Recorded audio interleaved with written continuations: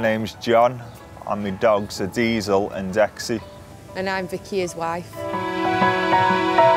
Vicky's the soft one with them, and I'm the one who's got to keep the discipline. Daddy says no, Mummy will say yeah. We got Diesel as a pup from rescue. We'd just been tucked in there with the litter. But when we got Dexy, which was about, what, 3-4 years ago, she was about 1, or we think she was 1 anyway, so. And we got her from Lancaster thinking she was the same breed of dog, but it's totally different. They both had 2 torn or stretched cruciate ligaments. So in order to fix that, it's been obviously x-rays and operations.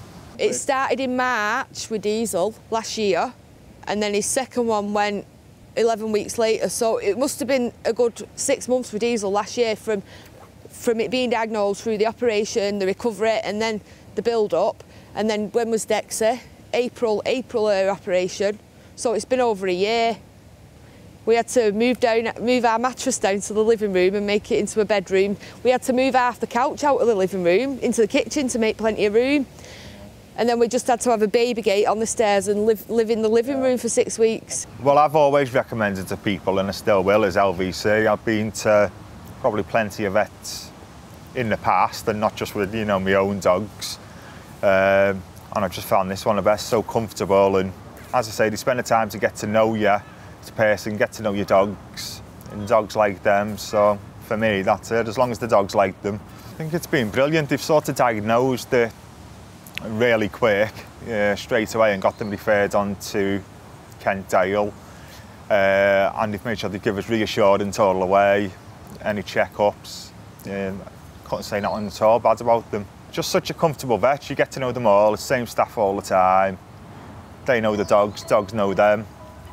They know us. So what we did like about LVC though is, I mean, it's quite well said, I think, around that people can go to vets and vets can easily suggest an x-ray straight away or whatever, because it's like 300 quid. But ours, when we took Diesel up, they said they weren't prepared to x-ray him straight away because they couldn't justify it. Now, they just wanted money, and I believe some, you know, some will or some do. They were prepared to wait another week or so to be definite sure that he needed an x-ray. So for us, that was brilliant, you know. Just a big thank you to LVC.